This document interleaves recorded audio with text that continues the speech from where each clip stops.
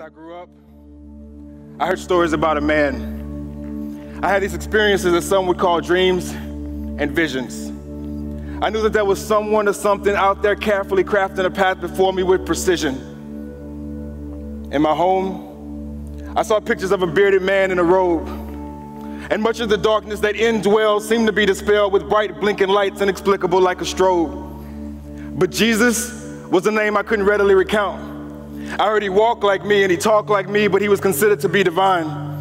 But I figured in a life such as mine, which was an uphill climb, that to Jesus, me, I'd simply be counted out and only deserved his wrath. I mean, it didn't add up.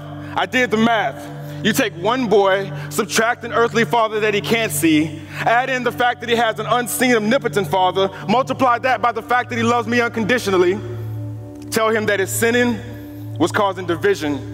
So this father had to send his son, to whom I owe my reciprocated belief, and this somehow equals eternal life for me. So the older I got, the faster I ran. From Jesus and his voice, which was emphatic yet sporadic like whispers through a fan. And I had to learn for myself. So I picked up one of the Bibles that was strewn across the shelf, and I read. I read about a virgin named Mary who was not yet married, but traveled to and fro. Her soon-to-be husband, and some animal. I read about a visitation from an angel that I can only assume felt tangible as he stood in front of Joseph and explained the prophecy of old, that Mary was with child in her, yet conceived from the Holy Ghost. They would have a son, and that they should name him Jesus, and he would save the people from their sins. I remember thinking in this moment that if I was Joseph, this angel would have to visit me again and again and again, because that's how my walk with God was going at the time. Real lackluster, a lot of back and forth. It's hard to believe in the stance of a man when your life lacks male support. But since then, I've been grateful for all the men that God has brought into my life that have helped me unpack the gospel. The Ramis, the Nathans, the Johns, the Sergios, and all of his other disciplined disciples. I studied about how his birth shifted the definition of time, literally from BC to AD. For about 30 years or so, there seemed to be a break that I can only interpret as a father wanting his son to mature, until that day the skies opened up and God said, "This is my son with whom I am well pleased." And as John the Baptist baptized this Messiah, the commencement of Jesus' journey began. I read about his travels from land to land and how he could change a man's life with the simple grab of their hand. How he would approach fishermen and utter phrases like, "If you come with me, I will make you fishers of man."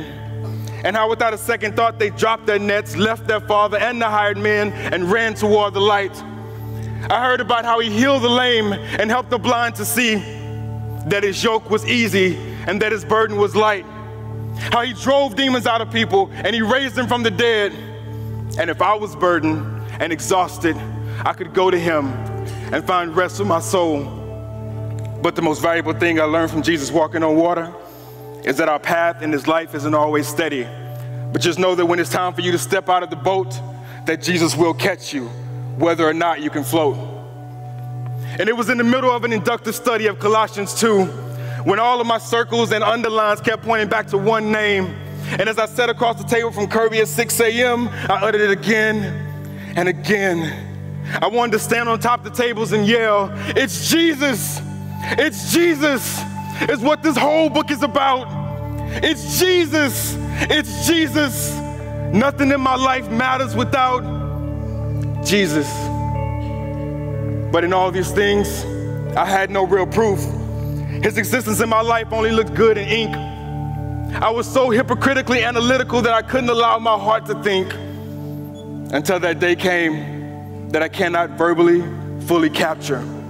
But just know I understood the depth of his mission and that he came to set the captives free, because there was none more captive than me. My encounter with Jesus was staged on a seashore. AC set fire to my former life, and together we watched it sink. Together we watched the sun set as he physically pulled from somewhere deep inside of me a lifetime of embedded lies, and he cast them into the sea. And as I knelt before Jesus with an emptiness that I had never felt, he put his hand into the sea. He poured the water over my head and he washed me repeatedly. And as I stood, the dead weight from my past pain and shame sank. And when I was asked if there was anything else, the confession poured from my soul. He raised his hand and with one gesture, completely erased a lifetime of defilement that I have no method to measure. The waters from the sea rose up and completely washed over me. I just remember in this moment thinking that I could breathe. It's as if I was being passed through the birth canal and I came out as pure as a newborn. And for the first time in my life, I felt like I had just been sworn in as a brother to Christ. I had just been adopted into a family that I could not afford the price. A lifetime of feeling unloved, unwanted, and burdensome had completely been erased. See, Jesus is my healer. He's my brother. He's my rescuer. He's my cornerstone, my friend, my deliverer.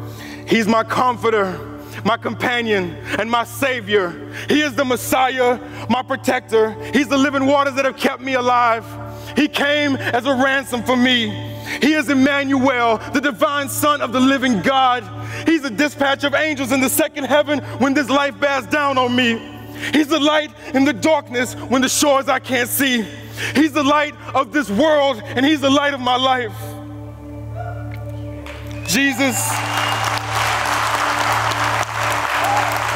And it's because of Jesus that death has lost its sting, and I can live my life shame-free with no chains on me, because I am his beloved, and because he is my King.